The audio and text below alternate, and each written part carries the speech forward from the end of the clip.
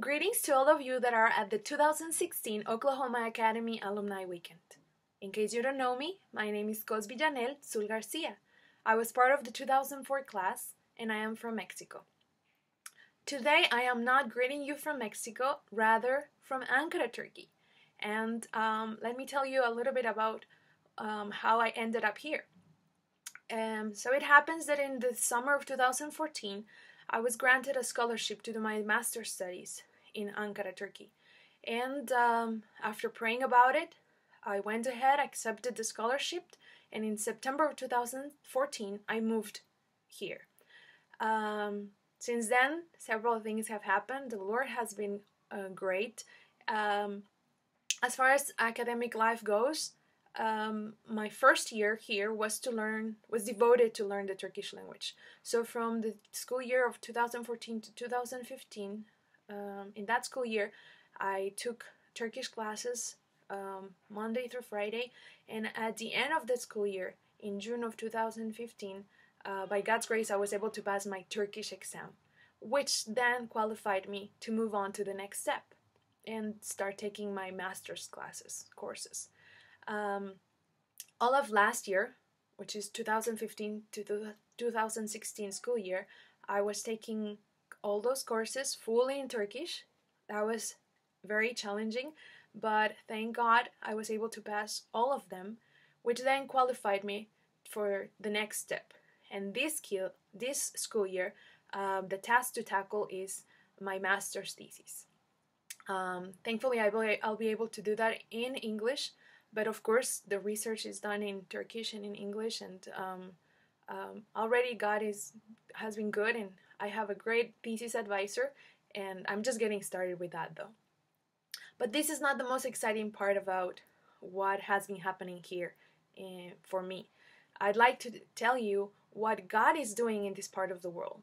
So to give you a little bit of a context, let's clarify that Turkey is part of the Middle East and North Africa Union.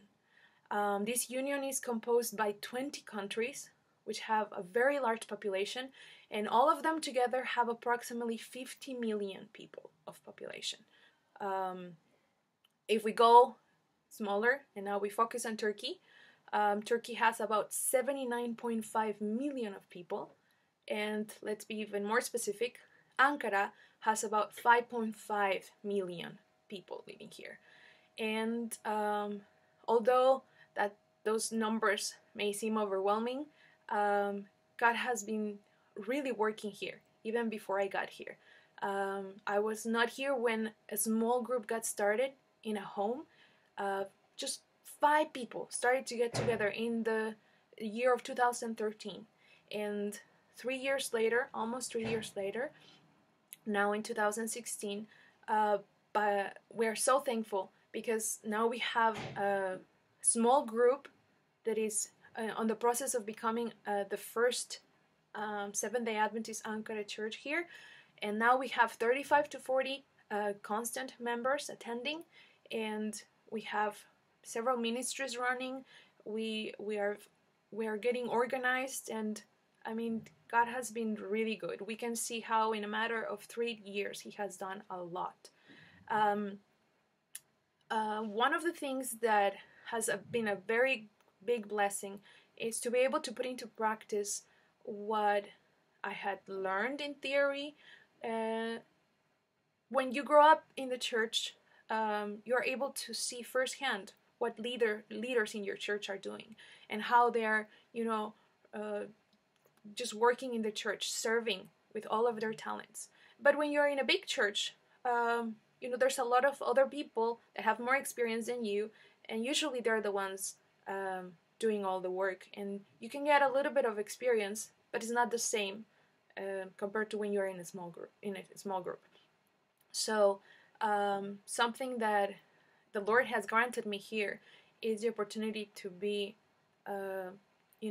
just part of the leadership that is serving in the church, and how get to see firsthand what decisions are being made and how God is showing us every step of the way how to move forward and sharing the good news with others. So something very peculiar about our church is that out of those 35 to 40 regular members, 95% of us are students, whether they're doing their university students or master students.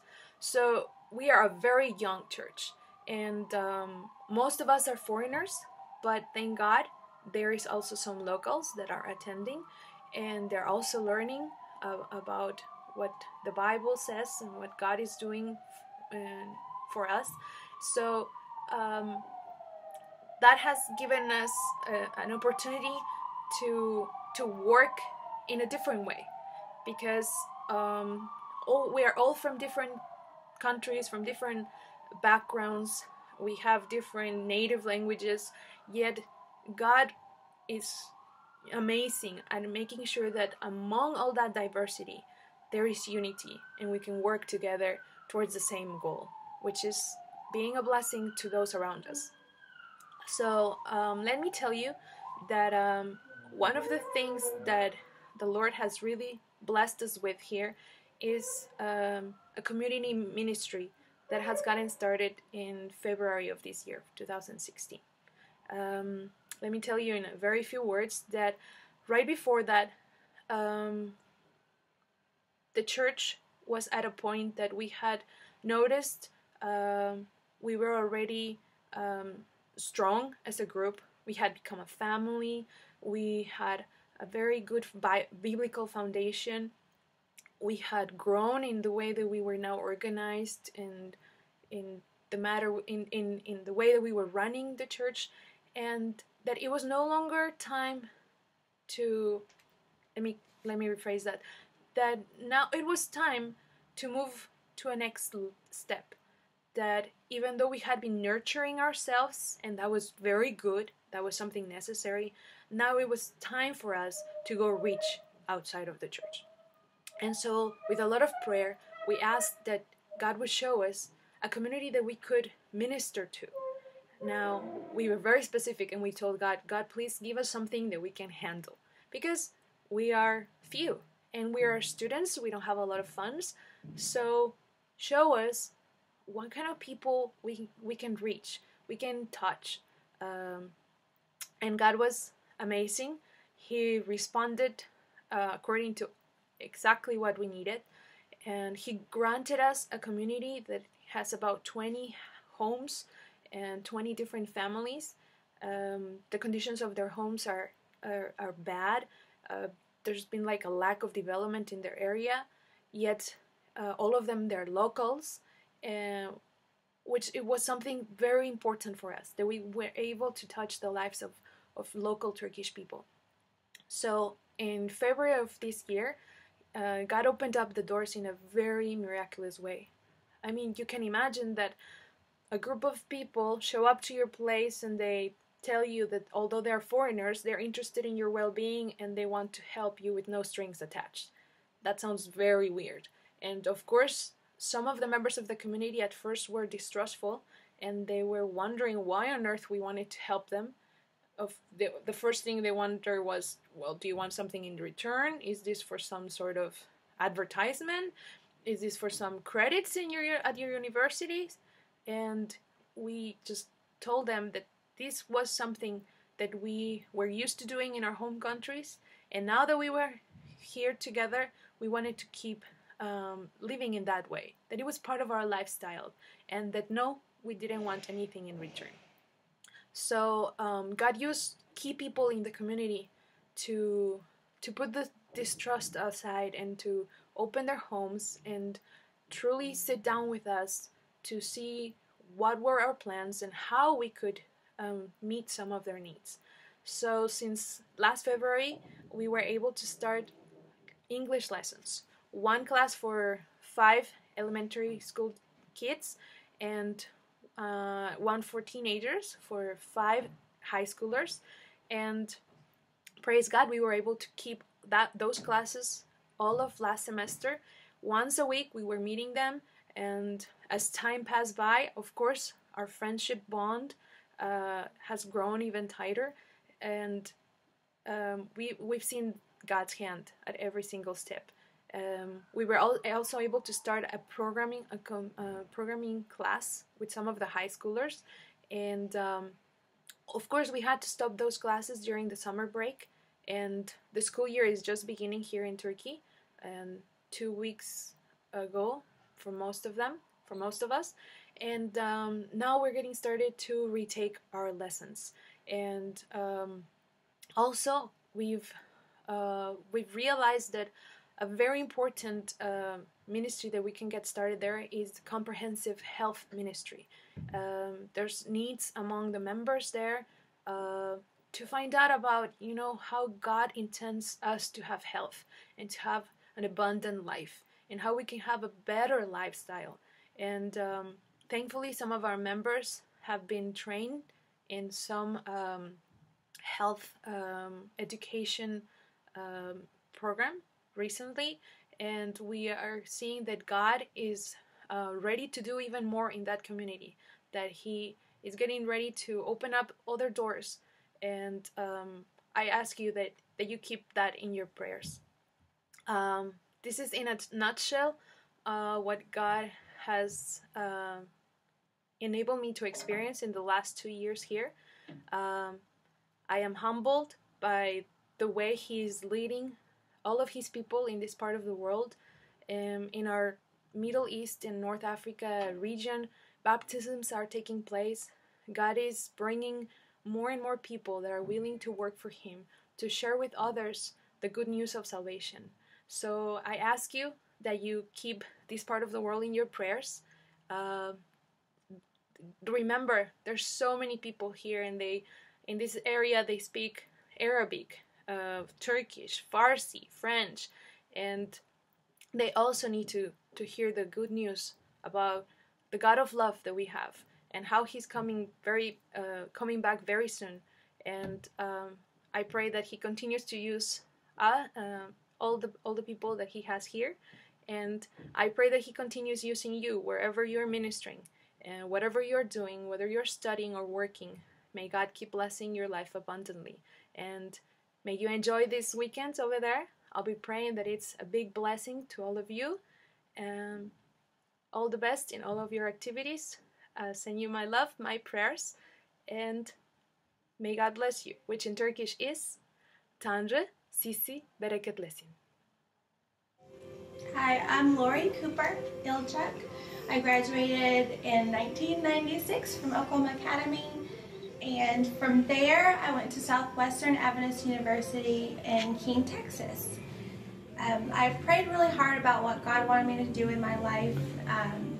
It was very important that I followed His path, and so in various ways He led me to the field of physical therapy, where I could serve people, ease their pain and suffering, and make overall their life better. So I now live in East Tennessee, and I have 3 children and a husband, and He has led me to open up a clinic in Jonesboro, Tennessee, where we have been here for 2.5 years. I'm very grateful. He has blessed it beyond measure.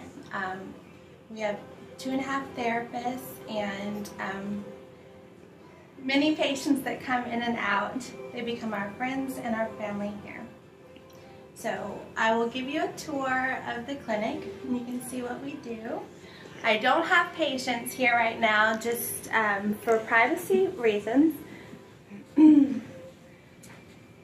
So I treat people with all kinds of orthopedic problems.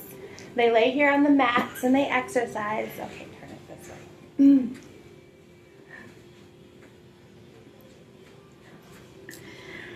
They exercise, we move their joints, we get them feeling better, and then they go home and carry out the rest of their life. They often come back and say hello, or even come back for other problems. We see neck pain, back pain, all kinds of nerve disorders and joint disorders. So it was nice talking with you, and I hope that you guys have a wonderful time this weekend. I wish so much that I could be there, but unfortunately I'm not able to at this time. So Have a good weekend. Greetings and happy Sabbath, Oklahoma Academy. My name is Carlos Cirillo. I'm a graduate of 2004, and today I want to share with you what I've been up to since I left OA.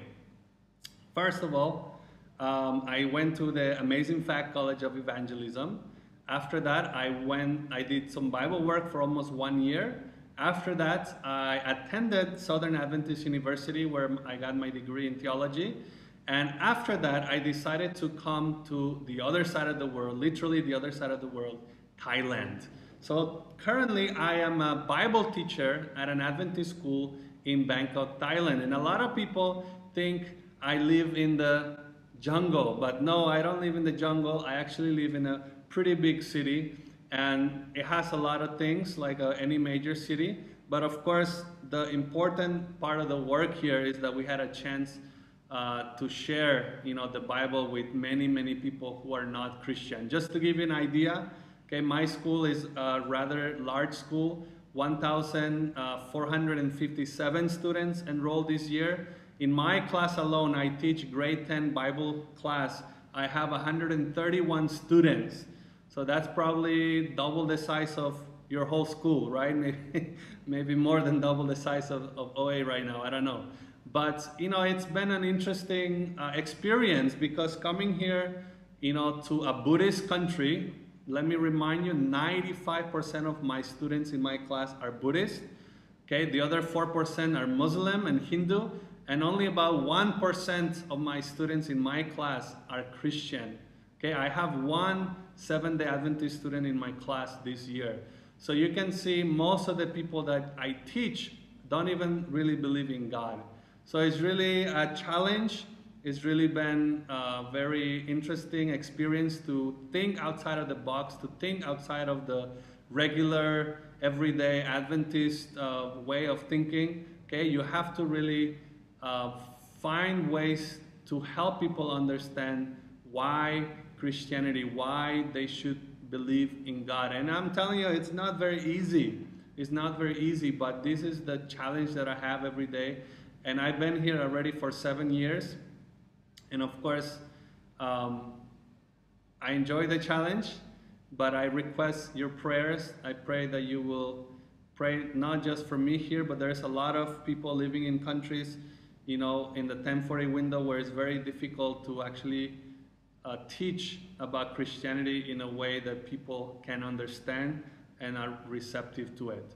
So I hope that you will spend your time in Oklahoma Academy in a way that you will, lay a very solid foundation about what Christianity means to you. Because once you leave, once you're influenced, by the people around you who are not Christians, who don't believe the same as you, it could be very easy for you to just get a little bit lost. And that is the challenge here for many young Christians, is that the influence of non-Christians is greater, so they feel like they have no reason to be, following Christ, because none of their friends are Christians, none of their friends, are interested even in religion at all. So yes, lay a solid foundation, pray that God would lead you to whatever He wants you to do with your life. Maybe it's nursing, maybe it's theology, maybe it's aviation. Okay, it could be accounting, who knows? But what we do know is that He wants to use your talents to help people that don't know about Him. So have a great day, and I hope that, again, you keep all of us in the other side of the world in your prayers. Thank you.